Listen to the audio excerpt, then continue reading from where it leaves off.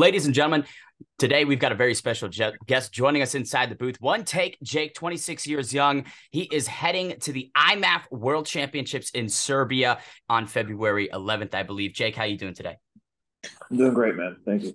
Excellent. Tell me how this opportunity came about. We got the chance to speak with your teammate, Christian the other day, and he gave us a lot of great insight into his personal experience. But how did this tournament fall into your lap? Also, you probably heard from Christian about how he came to get invited to the camp. And I kind of just tagged along. We didn't really know what to expect. We'd done some research. We knew that they were locked in. They had people for the 170-pound and 185-pound weight classes. So I thought, maybe you go there and, look really good. Maybe they let me spar the guys and maybe I'll take one of their spots or something. But they obviously didn't want that to happen. The guys that were locked in, they're good guys. They earned their spots. They won medals in the Pan Ams. And when I got there, I didn't really feel like sparring either. It was a long training camp, and was pretty glad when they only called the bantamweights and the flyweights to spar. So I got the spot to be the alternate at 185.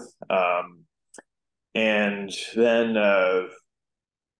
probably like a month or so later, right as I was getting ready for my title fight in Fury, they reached out and said, "Hey, there's the guy at the 205 spot can't make it.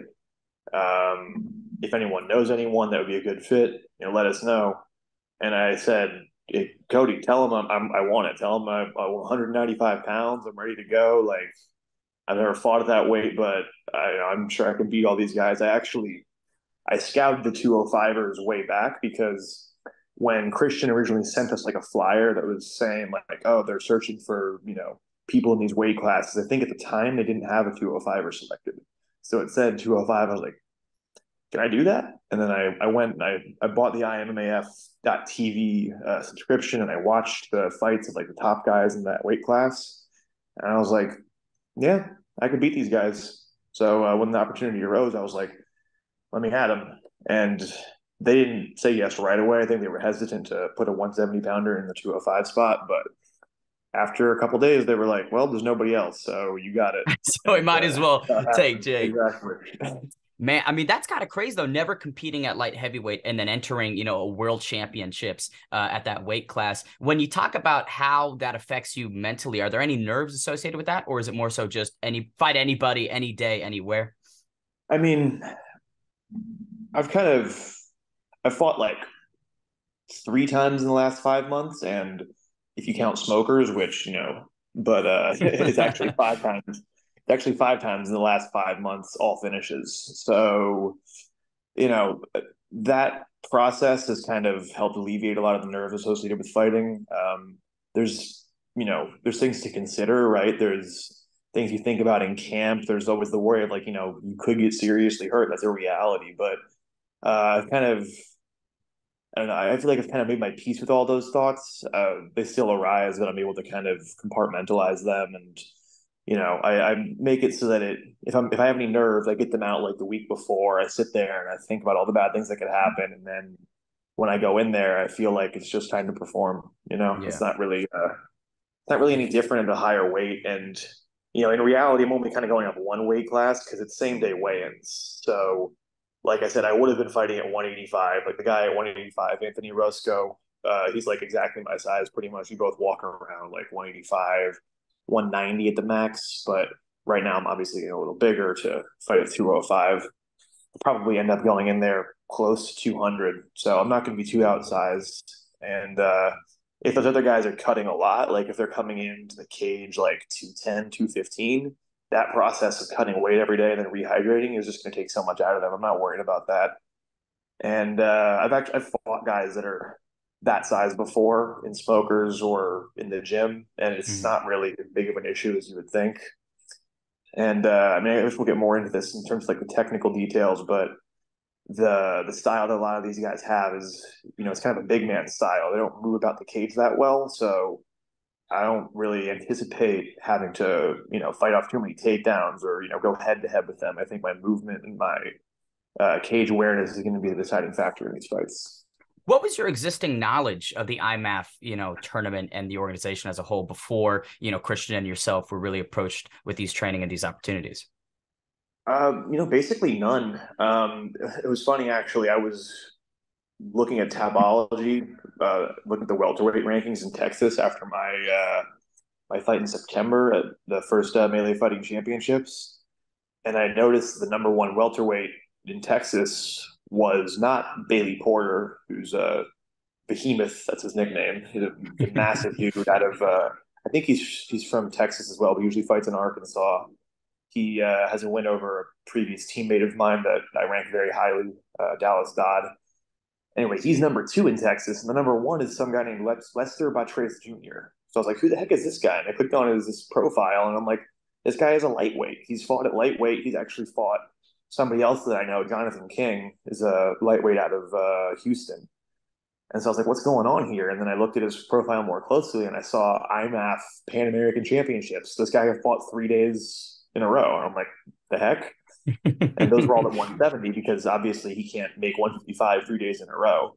So I was a little bit pissed actually. I was like, there's some lightweight that's ranked number one welterweight in Texas. Like I'm gonna fight this guy. And then I went out to camp actually and I met him and I was like, well, one, he is a lightweight. He's smaller than me. It's not really nice to pick on guys that are not in your weight class. And two, he's a nice guy. I enjoyed training with him. He's really good.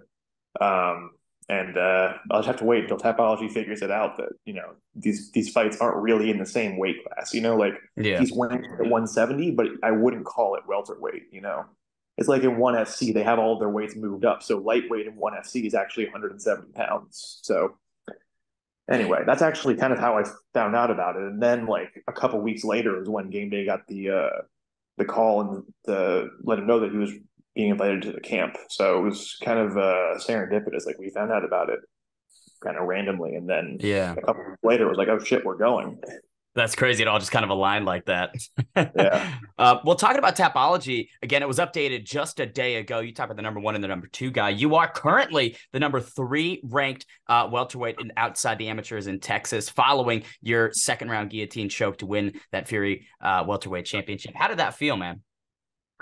I think I was ranked 3 before, so I'm a little bit pissed that it just stayed the same. The guy that I beat was a number one middleweight, so I would think that would count for something. But the victory felt pretty good. I mean, it was when I go in there, man. I stopped thinking. Like I hit the guy with the back fist in the first round, and I remember thinking like we were exchanging and he was coming close, but he wasn't really hitting me, right? He was like touching me, touching my shoulder, touching my arms, but he wasn't hitting clean. I knew I was hitting him cleaner than he was hitting me, but I knew it didn't really seem that way to the audience or to the judges. Of course, so I just remember thinking, I got to do something to make it obvious that I'm winning this round.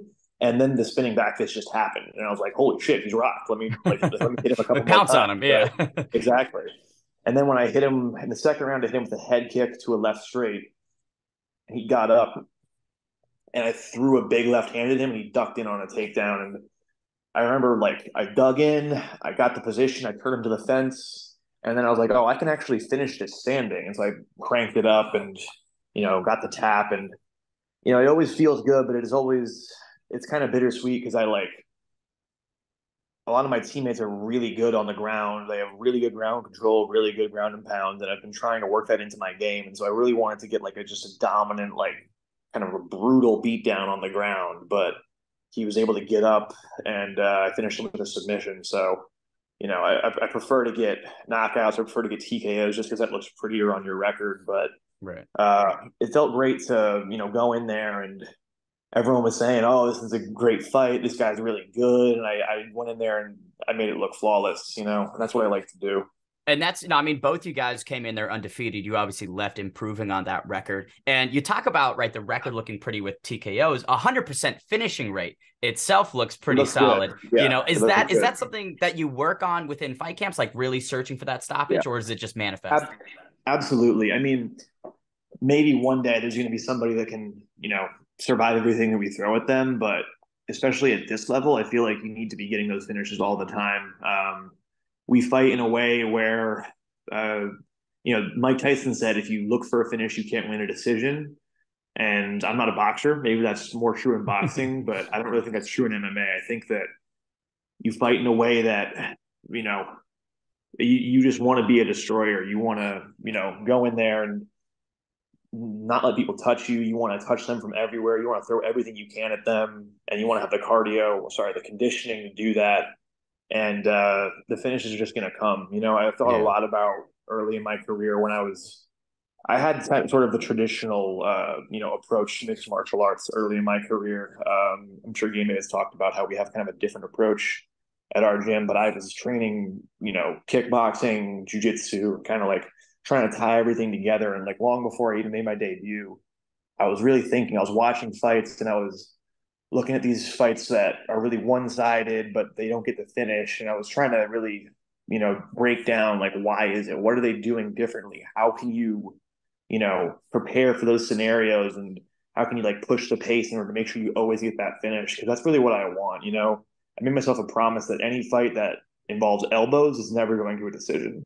So Yeah. as an amateur, I can't throw elbows yet, but if I can make it out of amateur without any decisions, then no fight of mine will ever go to a decision except for my first smoker. That was like a 2-round fight, but that's kind of the plan. I think it's definitely possible. So. Tell me about your background a little bit, man. Born in Brooklyn, obviously now training down in Texas. What was the process in, traveling basically across the country to, pursue mixed martial arts? And what was your life like before training? Yeah, so I'll start a little bit before the trip to Texas, just to give a little background. So I started doing Taekwondo in middle school. I only did it like a couple days a week, and I didn't stick with it for very long. I got to like orange belt or something, and there were like a lot of gaps in there. It was really inconsistent, but that gave me like a foundation for like I knew how to throw side kicks, and how to throw round kicks, and how to throw back kicks, and I kept doing that. Like I got a bag in my room, and I was practicing those, so that gave me a really solid foundation. And then when I was in college, I joined a couple different clubs for martial arts. At first, I was in this club that was like more like traditional martial arts, but it wasn't like Taekwondo or Aikido or something like that. It was Mhm. like there's this style called Pencak Silat, which is from Indonesia, which is like weapons based. A lot of these people like commandos and stuff like that. It's very related to like Filipino martial arts, but a lot of like military people train in this. It's knife based, weapons based, self defense kind of stuff.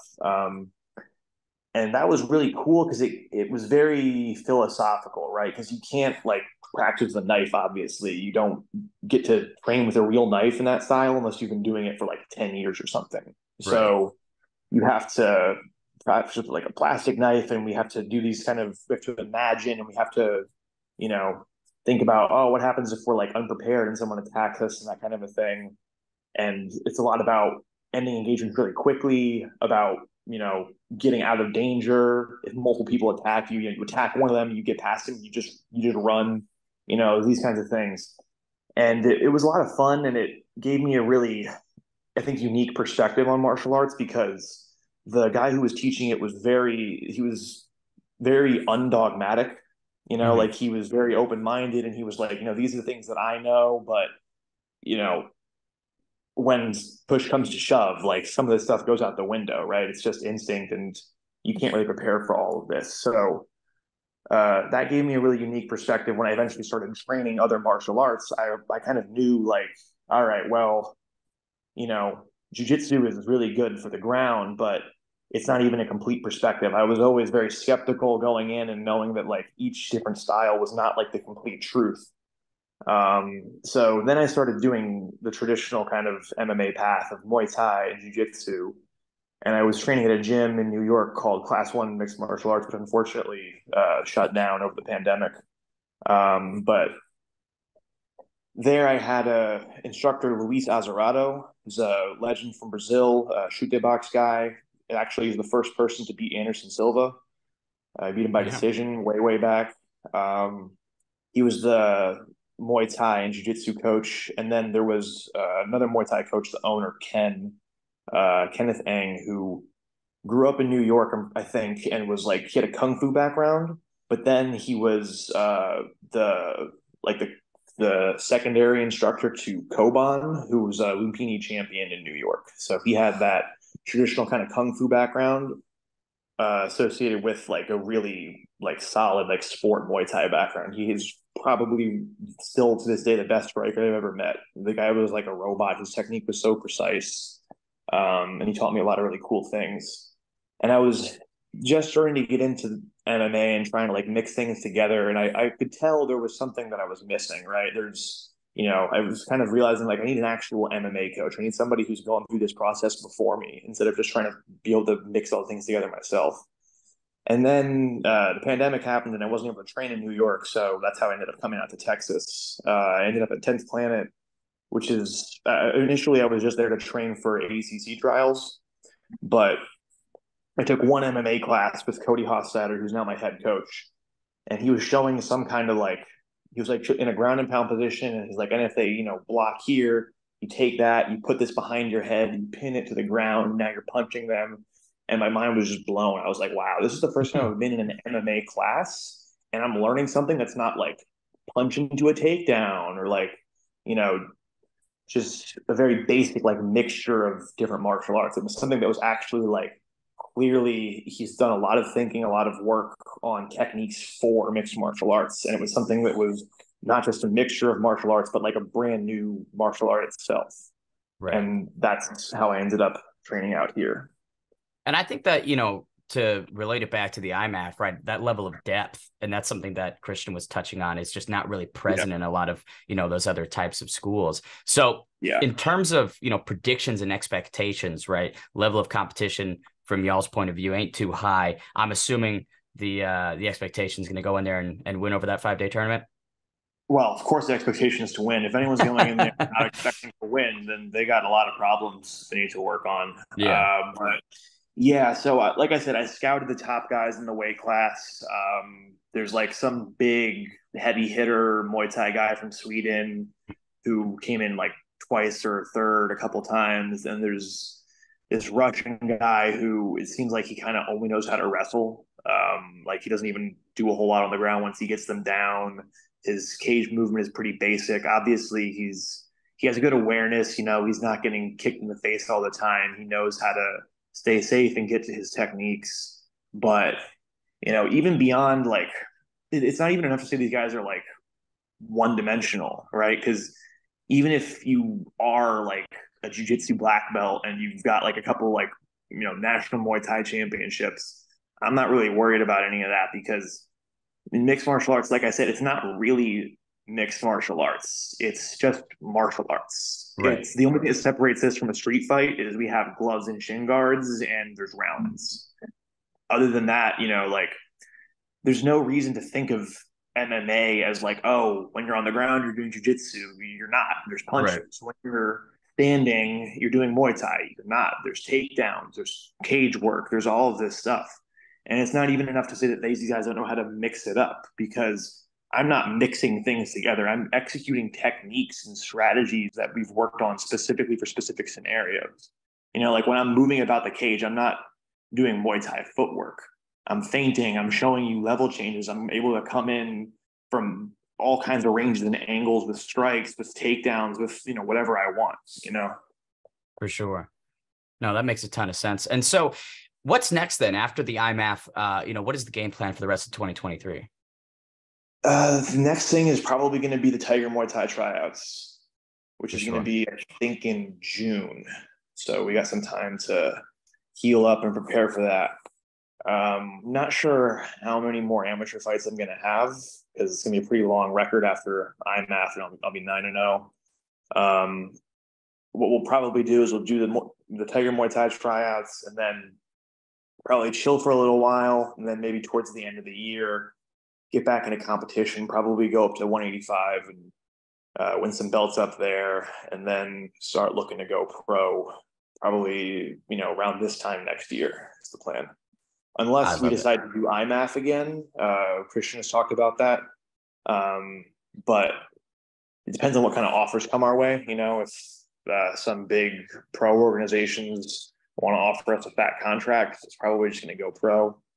I think if we do IMMAF again, I would actually want to do it at 170 and get myself like really lean and, just go through that process because I see what Christian's going through now to make 135 5 days in a row. And I think that, you know, That might afterwards, be, his body yeah. is just so optimized, you know, like it's rough, but, you know, for one thing, now he'll be able to make 125 easily. And if I do the same thing, I'll be able to make 155, which is something that I don't really want to do per se, but I want to keep the option open because when I go pro, it's going to be hard to like bounce between like 170, 185. And nowadays, you know, you got to be able to fight in two weight classes. You got to be able to show people that, you know, you just got to catch eyes. You know what I mean? And you know, if there's an opportunity at 155 and there's not at 170 or 185, then you're like, well, I might as well bounce on it, you know? Exactly. Yeah. Yeah. Especially because, you know, when you get to the big show these days, it's all about personality and it's all about, you know, you have these guys that are like sitting around fighting once a year, waiting for their title shot. And I don't want to do that. I want to fight the top guys. I want to fight like 5 times a year, even as a pro. And, you know, if I have to bounce around weight classes to get those fights and to get into the title picture, that's what I'm going to do. I love it. Last thing I got for you, Jake, it's a question about the hair. You got a lot of lettuce upstairs. What is the locks coming from? I gotta know the meaning behind it. It's not so much meaning. It's just, so I, prior to this and sort of still, I was a software engineer. So when I was in college, like my second year, I didn't have the beard, and whenever it would kind of grow out, it would get really like itchy and like irritating. And then one time I had a project that like delayed for too long and I had to work like 4 days in a row, just nonstop on it.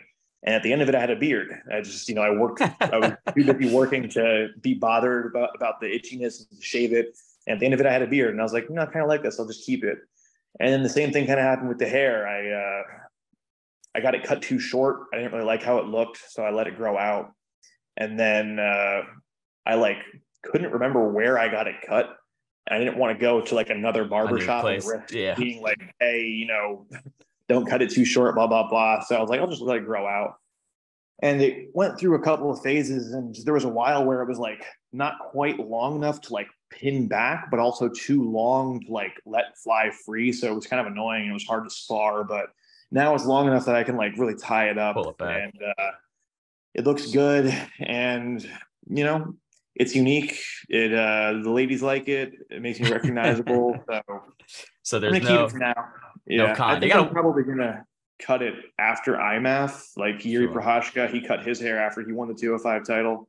So more of like a symbolic, the samurai move. Exactly. I love it. One take, Jake. Thank you so much for the time. Best of luck in the 2023 IMMAF World Championships in Serbia. Can't wait to see you perform and bring that hardware home to Texas. Thank you for having me, brother. I'll see you. See ya.